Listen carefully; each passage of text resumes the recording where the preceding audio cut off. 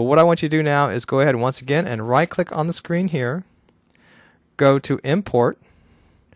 Go to Import again. You can't see it on my screen, but it's there. Then choose Existing from Workspace. And you select Archive File. Go Browse. And the one I want you to bring in now is JSP scripting. That's what we really want to look at, okay? Okay? I'm going to go ahead and open that up. So make sure you've clicked on the JSP scripting. Did it come up in the Select All? You saw that? I just hit Finish and it should come up. Did it come up? Do you mean walk through it again? We're going to fix that. So you see that X, see that arrow right there? Let's open that up. It's got some extraneous code. We're going to get rid of it. And there's a Java resources that's got an arrow on it. There's an SRC got an arrow on it. There's a core servlet's got an error on it. You see that 3 params Java? Got an error? Just for now, we're just going to delete that file. Yep. And so the errors will go away. That's what was causing the errors. You'll still see a little X here on JS scripting. Just ignore it. All right, the errors are gone. All right, and now what I want you to do is open up the web content folder. And in the web content folder, you're going to see all your JSP pages, and we're going to open up one and look at them. Okay, I'm going to open up the sample JSP page. And now what you're going to see, Porter, is something very similar to what we did when we studied PHP. What you're seeing here is something that's just very similar to what we did when we worked with JSP pages. And you see it's an HTML page. So you got an HTML header, and you got a body, and you got a center, and you got a H1 tag, and you got a H2 tag, and suddenly you got this little percent sign here. You see that?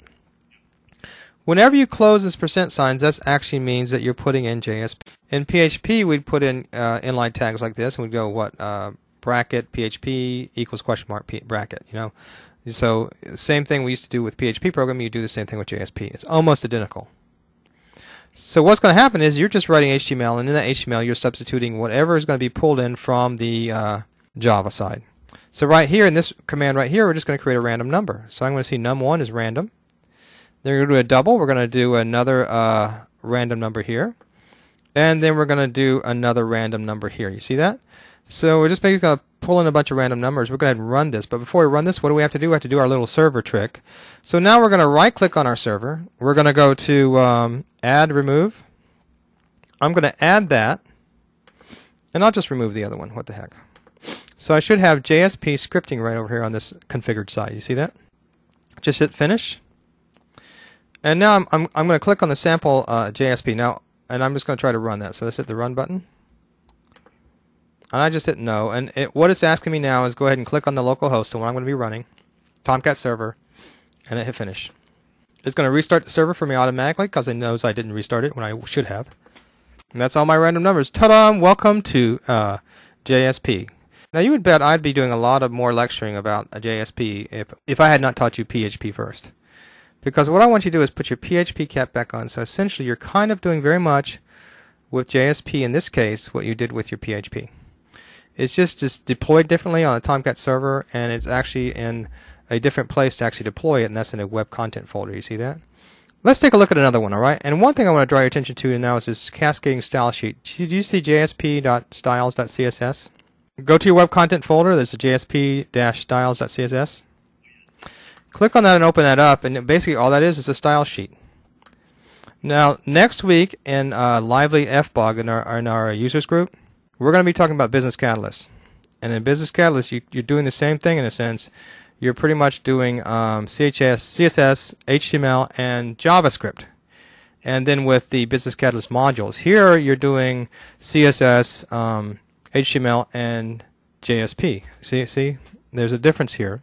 But it's almost the same type of ideas, the same models. So there you have it. Now what I'm going to do is just run one more, and I think we've had our introduction, and then we're going to go to the big boy example, all right? Let's go to another one. Let's choose a day wish. You see day wish? Here's my day wish, and I'm going to, you see my cascading style sheet right there. And here's my random numbers in my body. And it's like, have a nice day. A little bit of JSP, excuse me. And this is, once again, it's just basically JSP is what?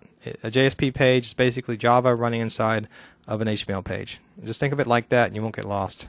Run this, hit no. Hit localhost, hit Tomcat, hit finish, and it should run. Have a nice day. Ta-da! Thank you very much. There you go. Did you? Really? Let's try it. Did you? Let me run it again. Maybe it's random. You got, oh, I have a lousy day. Oh, that's terrible. Let's go back to a nice day. Just run it again. I got have a nice day. Good. Well, there you go. I got to have a nice day. You got to have a lousy day. So it's doing it randomly. So it's a randomly selecting. So you may hit it 3 or 4 times before it changes for you. Okay, that's great. And you see what's happening there is one of these is nice and one of these is lousy. You see the code? And that's being randomly selected.